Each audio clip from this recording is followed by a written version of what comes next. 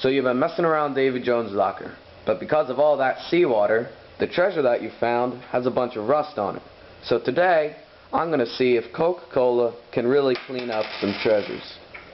This is a coin from 1803, and apparently it's pretty rare, so it's actually worth a decent bit of money. So I want to see if I can clean it up and get it to look all fancy. So what you're going to do is get yourself a dish, open your Coca-Cola, the sweet sound of sizzling.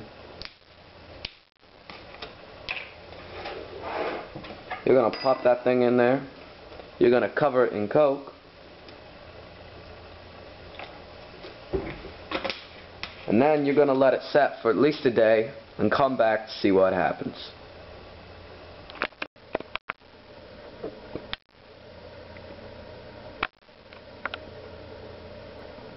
Okay, it's currently the next day, and now I'm going to take it out, clean it up a bit, and show you what it looks like.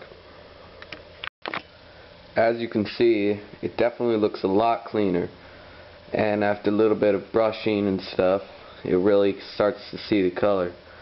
So I think Coca-Cola definitely works to remove rust, and this just goes to show you what you're drinking.